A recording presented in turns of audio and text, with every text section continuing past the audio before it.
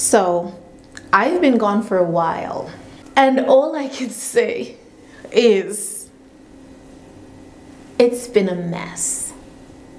Guys, I thought I knew depression. You know, I'm one of those people, you know, like when you just feel low and you just feel like, you're not just up for it. You're like, oh, I'm depressed. I didn't know depression. Now I know what depression is, and I am not gonna lie, it's not pretty. It's not. If I tell you, matter of fact, let me tell you. Hey guys, welcome to another video. My name is linnmash, and I'm super happy to have you here today. Thank you so much for watching this video. So you know what? I think let's run it back a little so that you can understand where I'm coming from. A little bit of a backstory.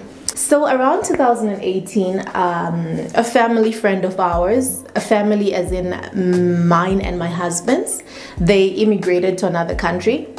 So I was like, why are we staying here? You know, we could move elsewhere. We were born here, we grew up here, now we have a family here. And why not just move elsewhere and experience life in another country? I'm not gonna lie, this was more my dream than my husband's. I'm grateful to have a husband who is willing to, you know, compromise and also accept and listen to what I want, like what my dreams are. I spoke to my husband and he was like, oh yeah, you know what? Let's try it out. Let's see how it goes. If this is really what you want, let's try it out and see how it goes. This whole immigration journey was super expensive, so we had to start saving up. We started saving up, I think around 2019. Every little change we got, we were putting it into the immigration stash. And around early this year, I was like, yeah, this is it. This is our year, my guy. Let's try. Let's throw our cards in. Let's see what's gonna happen. So nicely, we applied. Our plan for immigrating to this particular country was through the study route. I'll call it a particular country just to save a little bit of privacy. But I promise you, it's not the UK.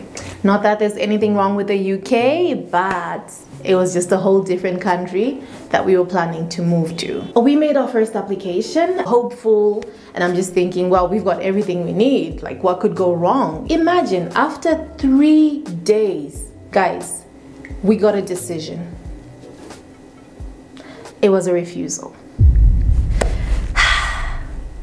I was just so confused. I was like, what? Like, how? This early? What's going on? Like, is there something wrong? What's going on? My G he was like, we've done this. So, like, you know, we've tried, it's not working. Let's move on to the next thing. I was like, no. Let's try again. Let's try again. You know, I'm one person. If I want to do something, I will keep pushing until I get it. That's just how I am. And it's so hard for me to let go of things.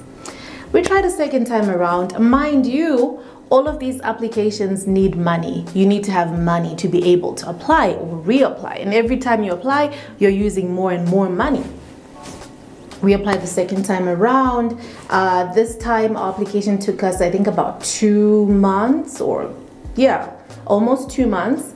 And then we got a response, and you know, we're excited and everything. We saw the email, we're like, yes, this is it. Open the email, what do we get? It's another refusal.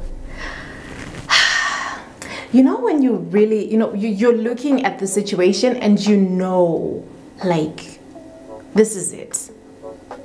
But the person that I am would not let me just admit to this. Well, I can't call it failure, but just to admit that it's not working out, you know. My husband was already out of it. You could see that, no, he's not interested. Like, he's been checked out a while ago. But you know, us being women, we have a way of maneuvering, like just kind of sweet talking a person into getting what we want. I was like, my G, if you're not gonna do this for you, please just do this for me. Like, I just need a third time. Like, you know, they always say third time is the charm. Let's try it. Let's see how it goes. You know how they say sometimes being delulu is the solulu? I was like, I'm just gonna be delusional about this and just say, you know what? Let's just try a third time. We tried a third time around, more money. We applied.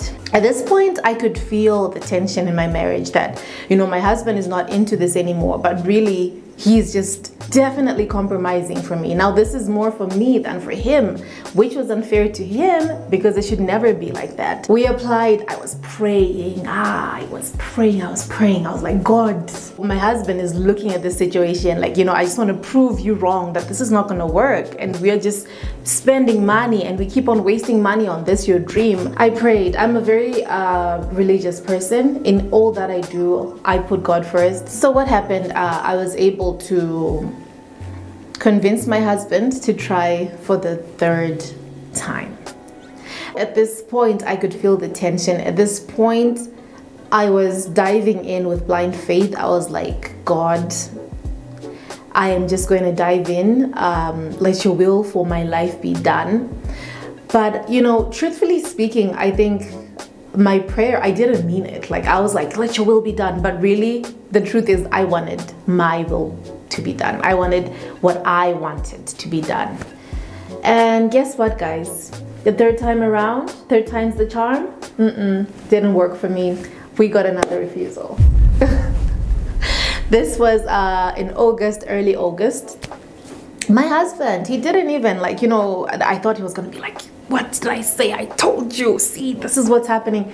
He wasn't like that.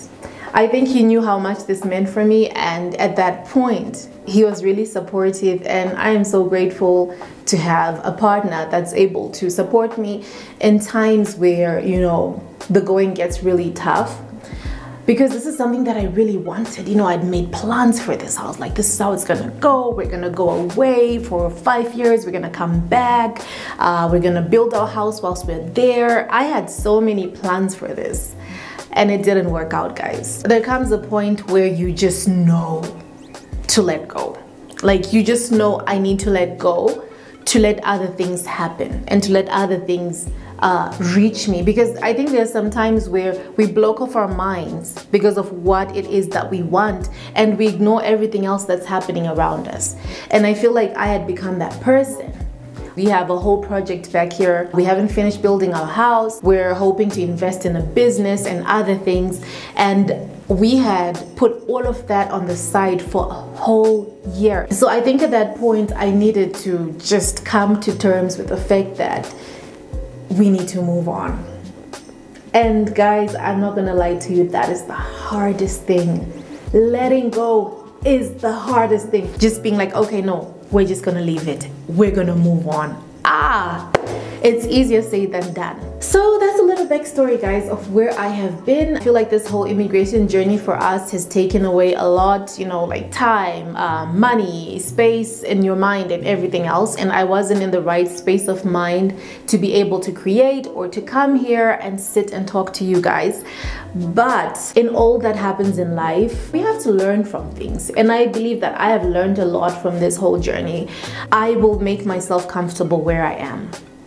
I want to grow where I'm planted. This is where I am, and I have to make this place home. I have to make this place worthwhile, and I have to make this place a place where I'm happy to be. I think at a certain point I was starting to question myself, like, do I really want to move away, or do I just want change? Because I think as an adult, sometimes, you know, life goes on in a monotonous way where maybe you wake up every day, you go to work, you come back home, you're a mom, you're a wife, and that's it. For me, I'm on a path to self-discovery to really get to see if I needed to change my environment or if I needed to change me. I've rambled a lot, guys. It's been a lot of rambling on this video. It's just a lot of emotions, a lot of different things. But if you guys have watched this far, thank you so much. Please do subscribe. Please do like and do comment. Have you ever experienced anything like that in your life where you've had to let go of something that you really wanted? You really, really wanted it, but at a certain point, you just had to let go. One last thing before I finish off. Whilst I was going through this, I did start reflecting and thinking, there are people that are moving to greener pastures.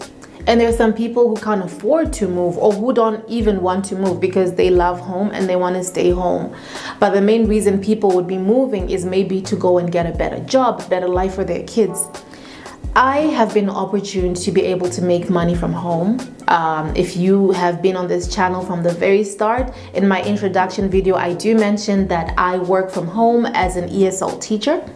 And you know, I've never been the one to gatekeep. So I think at a certain point, I was just thinking, I really want to come here and help people who cannot move or who do not want to move, to be able to have that choice, to be able to be financially free, have this financial freedom.